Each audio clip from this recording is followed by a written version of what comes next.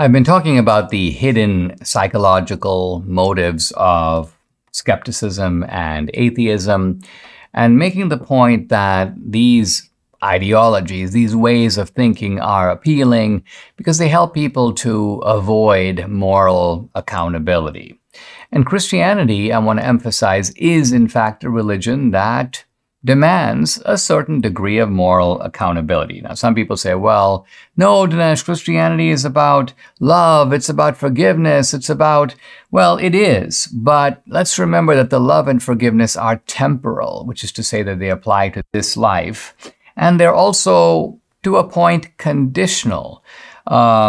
Christian forgiveness stops at the gates of hell, and hell is an essential part of the Christian scheme. So while the Gospels talk about the good news, the books also contain a lot of warning messages to prepare us for ultimate judgment. There is a reckoning, and Scripture says that many people are extremely eager to avoid that reckoning. Listen to this, John 3:20.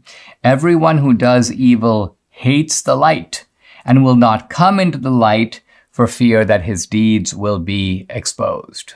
So right here you have the heart of what I've been trying to show, which is that if you don't like the light, you're going to want to deny its existence. You're going to want to say, hey, no, darkness is all we have. We have to live in the darkness because that's all there is. And you're not making an objective statement about reality. You're making a psychological statement about the way you want things to be. So the point here is not that atheists are evil people, that they do more evil than everybody else. My point is that atheism provides a kind of hiding place for those who don't want to acknowledge and repent of their sins. I remember, gosh, now, I guess a couple decades ago, I read a powerful essay by the Czech Nobel laureate, and his name is Czeslaw Milosz. And the essay was called The Discreet Charm of Nihilism. What an interesting title.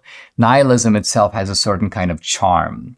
Now, what does he argue? He argues that in order to escape from an eternal fate in which our sins are punished, man seeks to free himself from religion. And now the quote, a true opium of the people is a belief in nothingness after death. The huge solace of thinking that for our betrayals, greed, cowardice, murders, we are not going to be judged.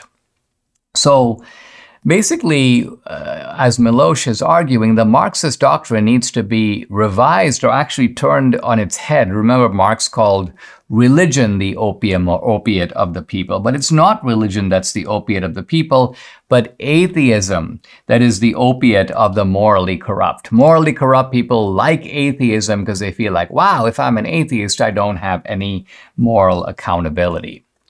If you want to live a degenerate life, well, God is your mortal enemy. He represents a lethal danger to your selfishness, greed, lechery, hatred.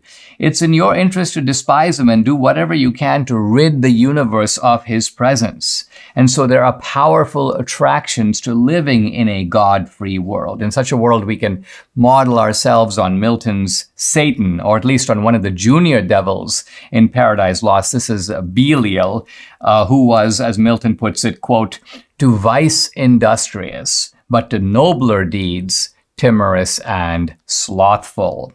So this is a guy who takes pleasure in vice and is very lazy when it comes to doing good deeds. And that's how many people are. And these are the people who are attracted to atheism because it gives them a certain kind of moral cover or amoral cover for doing that.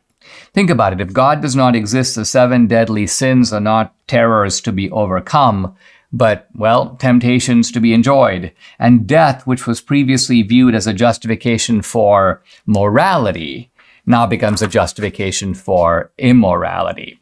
Now, interestingly, the philosopher who understood all this was Nietzsche.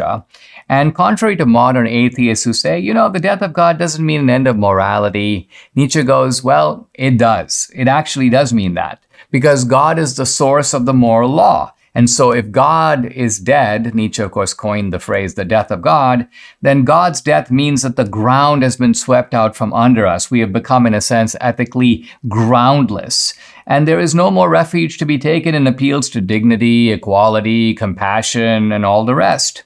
Because all that we have is the abyss not just of God, but of morality.